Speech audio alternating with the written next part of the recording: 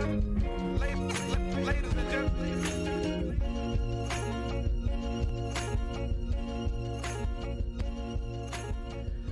everyone, welcome to the Michigan State Wealth Management Association podcast. My name is Costa Giannotis and I am the treasurer of WMA. Our guest today is Ben Carlson, Director of Institutional Advising at Ritholtz Wealth Management. Ben attended Hope College and Grand Valley State University. He is a CFA charter holder, writes a blog called A Wealth of Common Sense, and also records a weekly podcast called Animal Spirits. We've got a great episode for you, so stay tuned.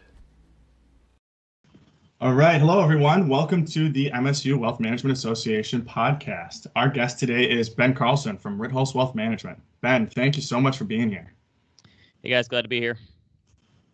All right. So what we're trying to figure out here is we're trying to help students figure out, why they'd want to become a financial advisor, why they'd want to work in the wealth management space. So could you tell us a little bit about your career path? Did you always want to work in the financial services industry? Yeah, I didn't really have any clue what I wanted to do. So I was heading into my senior year of college and I went to a small school, Hope College on the west side of Michigan, and liberal arts school, and I really didn't have any plan. And I realized going into my senior year, I don't know what I want to do. I was in business and finance, and I knew I wanted to work with numbers, but I didn't know what that meant. I didn't know if I was going to work for a bank or what. So I went off to Philadelphia for an internship program for a semester, and ended up working there with an investment sell-side analyst. So these are the analysts that will cover a stock or a sector, and they'll place the buy or sell or hold ratings on them. So I did that, and that kind of gave me the itch to try to understand the markets some more, because I realized I had no clue. I mean, the first day I showed up there, I didn't know what a stock or a bond was. I mean, my whole slate was just completely empty. And so I realized there was a huge learning curve for me, and I had better start getting, some more of that real world knowledge. So that was kind of my way I backed into the investment world. So I realized I wanted to get into it, started learning some more, got a job after school working for an investment consulting firm.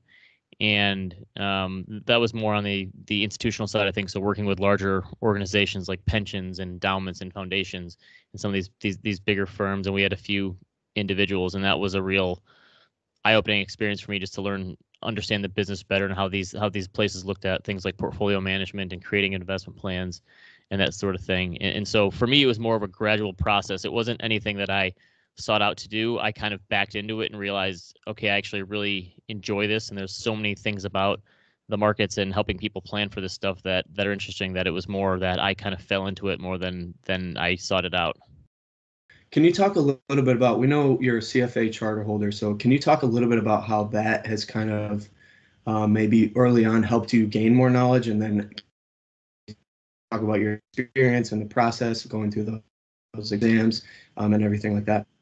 I realized again early on that even when I got into the working world, that there was still so much for me to learn, and I debated back and forth between, do I need to go back for an MBA? Do I need to do something that's more niche like the CFA? And the CFA, for those who don't know, it's more geared toward portfolio management and analysis, and it's a 3-year program, and it was self-study. And at the time, my girlfriend, who's now my wife, we were living in separate cities as she was going back to school and I was working. So it worked out well that it was a self-study program. It took 3 years to get through, and I just realized it would be a way for me to help expand my knowledge, because it's one of those programs where it's a mile wide but an inch deep. So there's just tons of stuff that is covered in those in the curriculum there. So, and the other thing is, I was in the process. I was 3 years into the working world and starting to apply for new jobs, and I realized so many of the jobs were now requiring a CFA. If I wanted to be some sort of portfolio analyst or equity analyst at one of these investment firms, they wanted you to have it, or at least see that you were going down that route. So it was turning into something that was table stakes for me that I needed to get. So actually, I think I was just sitting for the first level test as I was interviewing for places, and the employer that ended up hiring me, they liked the fact that I was going to do that because it showed initiative, that I cared. So it's one of those things where going through a program like that is not going to turn you into the next Warren Buffett. And so if that's your idea of going into it, you're wrong. But but it does show a potential employer that you have initiative and that you want to put in the time and effort to study, because it's a lot. And I think they say that the average hours studied for a test like that is like 300 hours. Right. And in my experience, that was probably about right. And it was time and effort. And it's one of those things where you're more trying to show someone that you will put in the time to go through something like that. So I do think it was worthwhile in that it didn't necessarily make me the world's greatest investor, but it helped me understand what was going on, because I realized early on in my career, there was just words and phrases people were using to describe the markets that I literally didn't understand. And I mean, I'm going back after meetings with people and I'm pulling up Investopedia and what is he talking about? And I had to look it up. And going through the CFA program was great for me, because some of the stuff I was learning were stuff that was applicable to my day job and helped me that way too. So it was definitely a lot of it depends on your career path and what you're going for. But for me, it was definitely worthwhile in terms of giving me a broader base of knowledge and then helping me, get my foot in the door at a few employers too. Right. So I think a lot of our listeners are probably going to take the CFP route. I think that's something that me and Justin are definitely going to do. Can you just kind of talk about a little bit, maybe compare and contrast the two, the CFA versus the CFP, and then talk about your kind of specific study process? I think a lot of our listeners would gain some valuable knowledge from just how you kind of work through balancing work and then also studying and then doing all that at the same time. Yeah, I've know a lot of people who have the CFP. I know a few people who have actually done both of them, which Right. I think is probably overkill unless you're going to be someone who's going to be a financial advisor who's going to be managing your own book of business and also doing investing. I think that's probably overkill. I actually think if I had to go back and do it again and I'm starting out today in your shoes, I think the CFP is much more valuable. And there's a few reasons for that. One, I think the investment industry is just taking these huge sea changes right now, where you have these things like ETFs and index funds that are really taking over, and the prospect for active management and portfolio analysis. While that stuff will always be part of the process, it's not nearly as important as it once was. And I think there's something like 300,000 CFAs, and there's 200,000 or 300,000 that try to take it every year. And so it's something that is just, it's not going to get you quite as far unless you really want to have your head to the grindstone and you're going to be a portfolio manager and you're going to be an analyst and you have to go that route. But I think the CFP is more important these days because there's just so much more of a need for financial advice. So every day for the next 15 years or so, there's going to be 10,000 baby boomers retiring. Those people think they need investment advice and how to navigate the markets, and to some extent they do. But the thing that they really need is financial advice. They want to know that they're going to be okay. They want to know that their insurance needs are met, or that they can spend whatever money they have, or that they have enough money to begin with. And so financial advice, I think, is going to be super important going forward. And that's not just for older people. That's for younger people, too, young professionals who are still trying to understand what they need to do with their money and how to save for retirement and these things. So I think the CFP is important. In terms of studying, I've heard that the tests are probably similar and the workload maybe is similar in terms it's just a different curriculum. But I just found, for me, just making it part of my routine and making it, every night I'd block out time and I would study. And it was kind of hard because I guess I took it 3 or 4 years after school. So I was out of that studying mindset. So getting back into that and setting aside a time that, I'm sure that there's probably more resources now too. I use things like study guides, and there was just starting to be these message boards. I'm sure there's way more of that now where you can share, because a lot of the CFA stuff was just very individual, and there wasn't really anyone else to lean on. And I took as many practice tests as I could, and I used a lot of the study guides, and the message boards were just starting when I was taking it, and that helped a little bit in terms of people sharing stuff that's worked for them. So yeah, I know it's kind of a self-starter process, and you have to be a self-starter to go through it, but leaning on other resources and people was helpful for me just to try to get through it, because it can be overwhelming if you try to take it on all at once. Yeah, absolutely. I think those message boards have definitely grown in popularity, especially on like Reddit and different things like that. So there's definitely a huge group of people that drive those that's certainly something that our firm. So we are in wealth management, and we certainly talk a lot about the markets and investing, but for our client-facing advisors, the CFP is certainly something that when we're looking for bringing new advisors in, that's something we're looking at. So again, I think if you want to get into this space, it's going to be something that's turning into table stakes. So the fact that you guys are already looking at that, that's certainly something that I think can help you out when you're looking for future employers. Absolutely. Yeah. And I mean, our professor Schiestel has talked about it's starting to become like a requirement at this point to have the CFP to get into the space, for sure. So let's switch gears a little bit. So we know that you currently work remotely in Grand Rapids, and you had even before the pandemic. So can you talk a little bit about why you chose to kind of work remotely sort of on a permanent basis? And then also, can you compare like working remotely before the pandemic and then after? Like, is it the same? Are there some things that are a little bit different?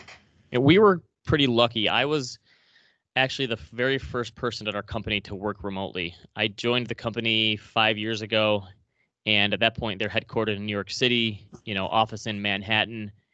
And I had just had my wife and I just had our daughter, and I think she was 1 year old. And I had started talking with this firm about coming on and joining them because I had started writing, and we realized we had similar interests and principles and values in terms of how we wanted to invest on behalf of clients. And so we realized that it made sense for me to join the firm. And initially we talked about me moving to Manhattan, but because we had just had a child and we had friends and family in Michigan, that was a conversation that never got off the ground with my wife. And I actually at first thought, okay, this just isn't going to work because that's just a deal breaker. And talked to them a little more and realized our client base was not necessarily based in New York.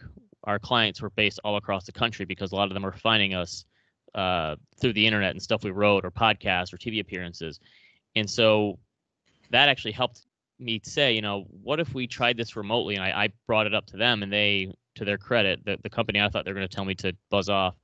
They said, yeah, why couldn't we? Technology makes it easier than ever to communicate and stay in touch. And as long as you're okay working remotely and not being in the office and occasionally flying here and seeing us or seeing some clients in other cities, why not? So I came on, and right after me, there was a few more people that came on, and now we have roughly half of our whole staff. I think we have 32 people. I think half of them work remotely. Half of them are in the New York City office. So we were pretty lucky coming into the pandemic in that we already had a remote system. We're pretty much a paperless firm. Our operations team had set that in place. So a lot of stuff is using DocuSign, and a lot of our clients are used to talking over video calls and the telephone. And so I'd say, 70 or 80% of our clients we've actually never met in person. So we were pretty well primed for this before it began. There was a few changes we had to make.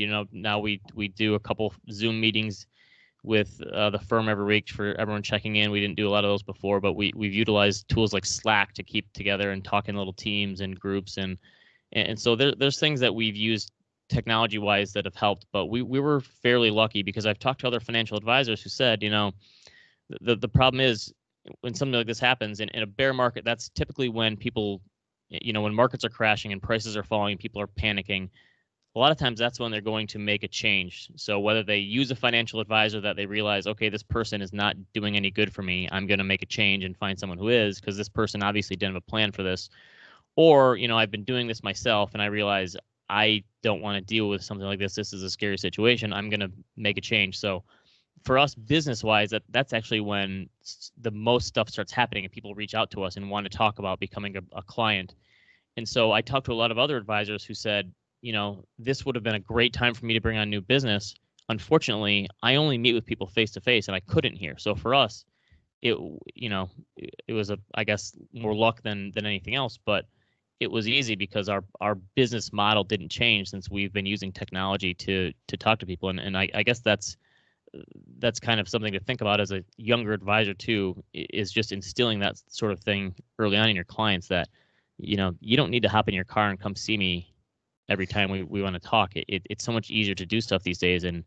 And for our clients, they'd already been kind of, preconditioned to do that. So for us, the pandemic really hasn't changed much about our business. If anything, it's helped because we were already doing a lot of the things that people are trying to shift to now. So yeah, that the use of technology and different ways to communicate is definitely something that is going to be, vital to financial advisors going forward. No, yeah, I would 100% agree, and I think Justin would too.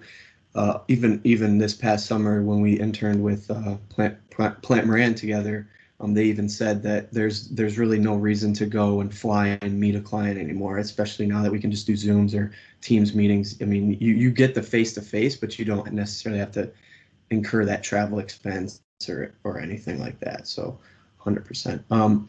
So you mentioned that you sort of got picked up by Ritholtz just through writing your blog and creating content. So can you talk a little bit more about how you kind of got started with the blog and how it kind of fits into your career? Do you think it's kind of made you a better advisor, and how do you kind of balance the writing the blog and that content creation with your career?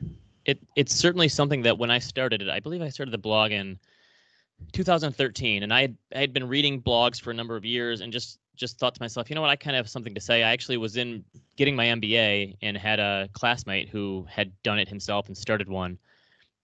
And I did a presentation on personal financing class, which, no one really cares about, but I obviously cared about it a lot. And he said, you should try just put some of these thoughts down and have more people read them. And I said, I don't know who's going to read this stuff. And he helped me set it up. And I kind of did it on a whim. I didn't really have any grand plan. I didn't say, I'm going to start this content, get into this content game, and then it's going to change my career trajectory. I had no reservations about that at all. I was just doing it because it was something to do, and kind of had got it through this class project. And it ended up working out where it started slowly gaining traction, and I got to know a lot of the other people who were in this blogging community who had similar views of the world and as myself, and would share it with other people, and they slowly helped me build an audience. So I went into it with very low expectations, which I think was helpful, because if I would have said, I'm going to totally change my career by writing this blog, then I think I would have probably given up on it after a few months, because the first few months, no one was reading it at all. And so if I would have placed those undue expectations on myself, I probably wouldn't have stuck with it, because the first 5 or 6 months, it was friends and family reading it. And those are the people that I was writing for anyway, is because they were the ones coming to me with questions about the market and their 401k and what to do about certain things. So I was trying to write it with them in mind. And that was actually kind of a blessing in disguise too, because a lot of people who read it really liked the fact that I was trying to put it into, break it down into the most common denominator that people could actually understand. And so once I started writing more and I got to know these guys, the job that I had, I would actually fly out to New York a few times a year to meet with our money managers that we were dealing with. And I got to know these guys in New York a little bit who also were blogging. And these guys, Barry Ritholtz and Josh Brown, they were like my heroes that I'd been following. Josh is on CNBC, and Barry had been on CNBC and is on Bloomberg. And these guys have been writing for years. Barry was one of the first financial bloggers ever. He started in like 1999, and it would take him a half hour to write a post, and then he would spend another half hour doing the HTML on it, because there was no such thing as WordPress or Tumblr or Medium back in the day. So he had to do all the coding himself just to make a blog. They didn't even exist. So that's how long he's been doing it for. And getting to know those guys was great, because they were offering me feedback. And I actually got to know them for about a year before ever even talking about joining the firm. And after a while, I started talking about that I've been working in the institutional world. And, it was great because I was learning a lot. But I really wanted to, now that I've been writing and hearing feedback from people, wanting to work with smaller clients and more individuals and broaden my horizon a little bit, because I was working for a single institution and organization, and they were technically my only client. And while it was a great job and I learned a lot, and I was there for about 10 years, I just really wanted to move on and try something else. And they said, well, what exactly do you want to do? And I kind of laid it out for them. And Josh Brown, to his credit, said, okay, come do that for us. And that's how we worked it out. And for me, again, I never, if I would have gone into it thinking, all right, this is going to turn into my dream job because I'm writing a blog, I would have said you were nuts when I started it. And that's kind of the way things worked out. But because they had been blogging for so long, they grew an audience, and they had people saying eventually, you know what, we like the way you think about the world. We like the way that you think about markets and investing. Maybe you should manage money for us. And at first, Josh and Barry turned people away and said, no, that, we don't do that. And eventually they created a firm. And then I came into it too. And we realized, okay, this is actually a huge benefit for us, because we have people who already kind of understand our message. They feel like they know us a little better. It's not someone you're meeting for the first time. They've been reading you for a while. They understand, and there's a level of trust there that we were building that we really didn't think, okay, let's press this advantage. And once we realized that, we said, okay, we can make a business out of this. So we don't have any people in the sales or development department.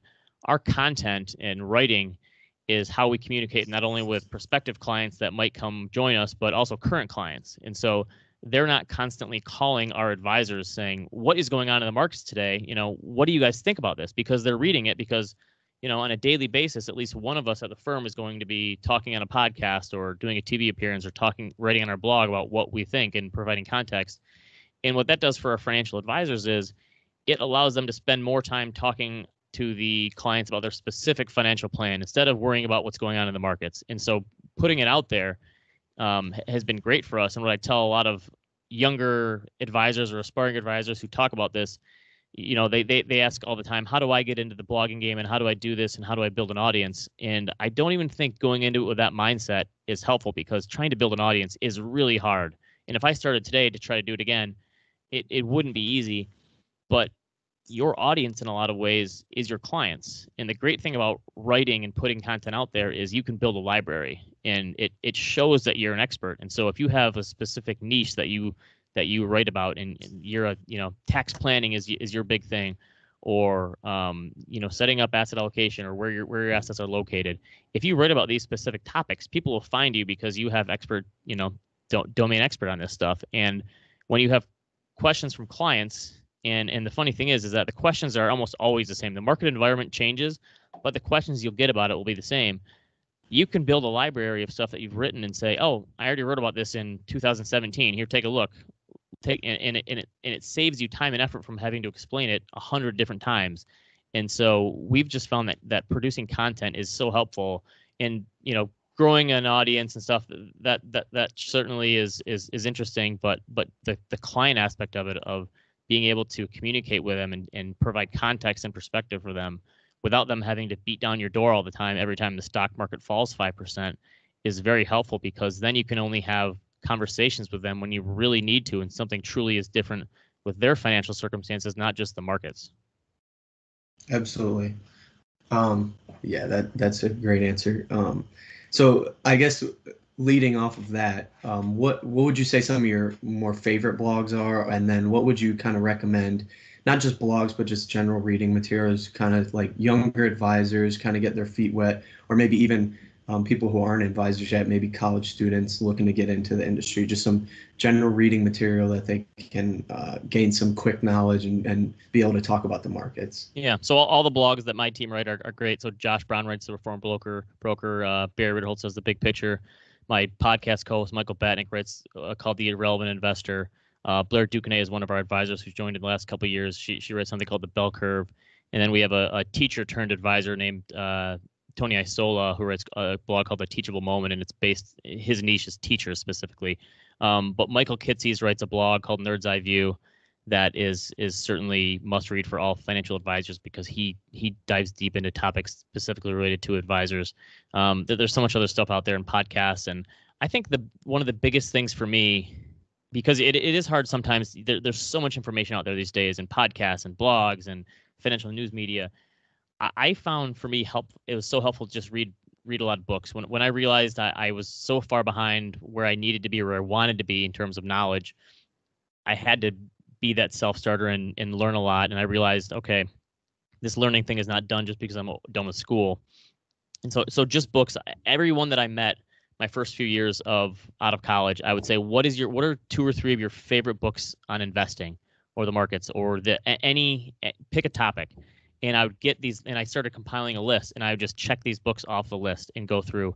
And just going through that really helps you understand the lingo of the industry and what's going on in the markets, and makes you just more informed about history and what's going on and what's happened before. And I think that can just again, showing that initiative is helpful too, that you're just going to be more of a lifelong learner and keep at it with this stuff, and constantly trying to figure out what came before you and what's coming next, basically. For sure. So again, let's switch gears just a little bit here and talk. Now you're in the institutional advising space, and can you kind of just explain the difference between that and probably the more well-known like personal financial planning, just for our listeners who might not know the difference? Yeah, and I got into the institutional space again kind of by accident, which is another thing that I tell a lot of young people is trying to plan out your career, especially right out of college, is so difficult, because you just never know. If you would have told me this is the path I was going to take, I don't think I could have planned it. It just, a lot of stuff just happens. And so I worked it out. So I actually, my first job was in the Detroit area, working for a small private institutional consulting firm. I think there was 6 or 5 of us at the firm. It was pretty small, which is good for me at the time, being someone just out of school. I got paid basically nothing in salary, but I learned a ton because there was only 5 of us there and got to have a hand in a little bit of everything. But I learned pretty quickly about the institutional world because that was our main client focus. And we worked with places like hospitals and insurance companies, and they would have a pension plan for their employees, or an endowment fund, which was used to make charitable gifts, or a foundation, or an operating account. And I realized, a lot of these organizations have a ton of money. And so if you're working in the financial advisor space, it's typical that anything above, say, $5 million is a pretty decent sized client. 10 million is considered, ultra high net worth. But dealing with organizations, these places have hundreds of millions, perhaps billions of dollars. And so it's different in a lot of ways in terms of the politics involved. And you're dealing more with group decisions, where if you're working with a family or an individual or a couple, typically there's one person or maybe 2 who are going to make decisions. They'll make them very quick. In the institutional space, you're dealing with boards and committees and CEOs and CFOs and all these people who want to have a say in the decision. So there's way more politics involved, and you have to get really good at selling your stuff that you want to tell people. So you have to make a good sales pitch if you want someone to do something or follow your prescription, because you're not just trying to convince one you're trying to convince a bunch of people. And that's a skill that didn't come easy for me. I could never be a car salesman. It was just not in my personality. I have friends who have 0 book smarts, but they know people and they know how to sell, and that just was never me. And so that's something that I had to learn too, that selling yourself and selling your ideas is really important, because you could be the smartest person in the world, but if you can't effectively communicate it and you can't sell your ideas and analysis to people in a way that they understand, then it really doesn't matter how good your ideas are if you can't get them by to people. So the politics involved is huge. And the other thing is, even though you're dealing with so much more money, and a lot of our clients at my first firm were hundreds of millions of dollars, but you realize in a lot of ways it's just another zero. And what I mean by that is, the investment principles that work for someone with $1 million don't have to be different from someone who has $100 million. The same evergreen investing principles still apply. And I found that way too many people would try to overcomplicate the process and make it more complex than it needed to be, when just simplifying and getting down to the building blocks of portfolio management and asset allocation and investment planning. Those things were really important. And my initial boss in the industry for the first 3 years taught me a lot of that, how important things like asset allocation were, in setting a documented investment policy statement that lays out everything. So people had to go through like a checklist before they could change anything. And so when you're dealing with all these different people and they all want to have a say in the decision, if everything is documented, that they can't really change it without going through some sort of vote or something. So getting everything documented and having an investment policy statement and all that stuff was really important, because I assumed first, right out of the bat that, okay, stock picking is the most important thing about creating a portfolio. Of course, you have to pick the best stocks, but that's so far down the line after you create the right policies and guidelines and the asset allocation and pick the right money managers or ETFs or funds to implement those views. So it was definitely a learning curve for me, and the institutional space was a good way to do that for me, because you had all these different competing goals and interests and opinions, and I got to see how to really craft a comprehensive investment plan for these places, as opposed to just figuring out how to pick the right stocks. Right. And I think that's interesting that you say that that you did that for institutional clients, because I think a lot of the things, and you mentioned this, but I think a lot of those things apply to individuals as well. So they're a lot more similar than I think people realize, the institutional versus the more personal, like one-on-one financial planning. So just one last question here before we wrap up, and you kind of touched on this about learning how to kind of sell your services, but what would maybe be some things that you would tell maybe your younger self in terms of like, get really good at these things and you'll be fine in terms of like advancing in your career and getting better opportunities? Yeah, I think the other thing about learning is just learning a wide range of topics. So, I mean, if I could go back to do college all over again, I did, the business management route and got accounting and economics on the side, and because we actually didn't even have a finance degree at Hope because it was a liberal arts school. But the understanding of human psychology and behavior is so important to the markets, because those are the things that really drive the markets, is understanding people. And so understanding human nature, and how I would have gone and got a minor in psychology or something in college if I could have, now going back on it now. So understanding just a wide range of topics and having really, just some sort of depth there, I think is really helpful in understanding people. Again, I think sales is important. The ability to communicate, especially when you're a younger person and you're trying to get your ideas across and you're the low man on the totem pole. I think the ability to effectively communicate in as few words as possible, whether that's in a short email or just a short 30 or 60-second elevator pitch, I think you have to get really good at that, because a lot of people above you aren't going to have the time of day to sit there and listen to you for, if you have a 10-page report. They're not going to care. They want it in short, succinct, easy to understand. Why does this matter to me? So I think any way you can become a better, more effective communicator, whether that's through writing or talking or selling or PowerPoint presentations, whatever it is, figure out a way to do that effectively and simplify as much as you can, because people are busy and they don't have a lot of time. And so figuring out that way to communicate effectively is helpful. I always like this advice from Theo Epstein, who's the guy who was a savior for the Boston Red Sox as their GM, and then he came and won a title for the Cubs too. He said something along the lines of, listen, whoever your boss is when you're first starting out, they have 20% of their job that they absolutely hate. So go to your boss, tell them, listen, what is this 20% that you hate doing? How can I make it easier for you and take some of that off of your plate and do it for you? And so I think figuring out how to make yourself indispensable at work like that is really helpful, especially when you're trying to separate yourself when you're just starting out on the job. Absolutely. That's really good advice. I had not heard that before, but I'm definitely going to take that advice into my career for sure. And I would encourage all the listeners to do that. The other thing I would say too is just something that you mentioned, getting that elevator pitch and being able to talk.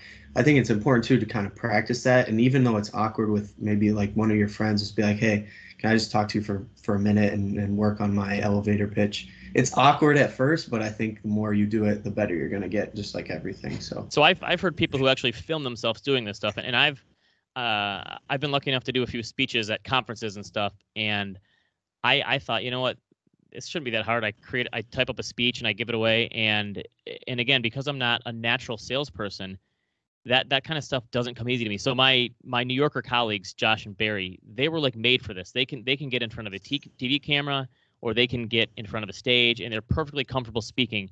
And for me, that just wasn't who I was. That's not my personality. And so I actually had to work at it a little bit, because one of the first speeches I did, maybe it wasn't as bad as I thought internally, but I felt like I bombed and I did awful. And I realized, okay, you know what? I actually have to work at this, and I have to practice a little bit more. And I did that, where I would tape myself and I'd give presentations to my wife to practice. And so some people have that natural ability to speak, but a lot of them really put a lot of time and effort into it, understanding it. And yeah, like you said, practicing that stuff in front of other people is very helpful, because if you say it out loud and you realize like, oh, you know what, actually saying that out loud, that just doesn't sound, no one talks like that. So it can be very helpful.